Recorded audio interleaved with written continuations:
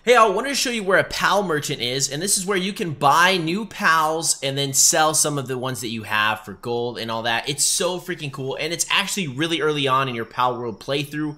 I think this is just a great tip, great thing to have. If you're looking for maybe an overpowered PAL or a new PAL or something like that. I happen to get this one called Univolt here, which is absolutely, like, just looks so freaking cool, and you can even ride it later on. Here, I'll even show you guys what it looks like. So you can get it from this vendor. It was pretty expensive, but you get gold pretty quickly, and like I said, you can sell some PALs. So I'll show you guys where this is at. So right over here, this is where you start out, the Plateau of Beginnings. It's going to be right along this path here. You can come along the beach, climb up, and go to this small settlement, or you can go along this path here, or all the way around if you want to, but there's some high-level stuff over here. So I really recommend coming along this way if you're early on in the game, just climbing up here and coming right up here. So it's called Small Settlement. There's a fast travel point. Once you get here, there'll be a guard, an officer here. Don't attack him. He will attack you. Don't ask me how I know. You come over here, this PAL merchant.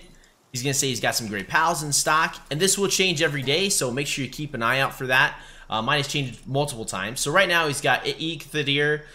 He's got 3 of these, and then he's got, a Rush Boar, a Cativa, so you could be looking for something specific. But if you notice here, he's got 3 of the same ones, but you can see on the bottom right of my screen, it says passive skills. This one's unstable. This one's an artisan.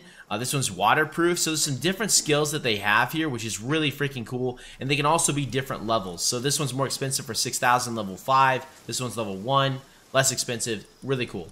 Also, they'll sell here.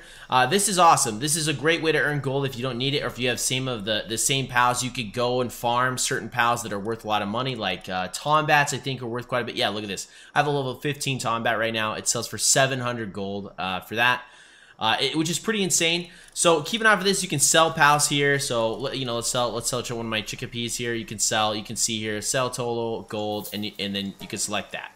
And then you can buy, which is so freaking sweet. So this is a great way to get like new PALs that you're looking for. Cool ones like this Univolt, which is like probably one of my favorites so far. I got him really early on. And there's also a little wandering merchant down here that you can buy some other stuff too.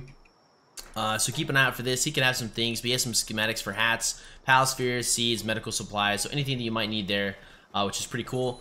But there's also, just let you guys know too, there's more PAL merchants scattered throughout the world, so keep an eye out for that. Go exploring. I had a buddy find one in a cave a little bit further on from here in this location. But this is the best one early on. I hope you guys enjoyed this video, and I hope you guys get some good PALs from it.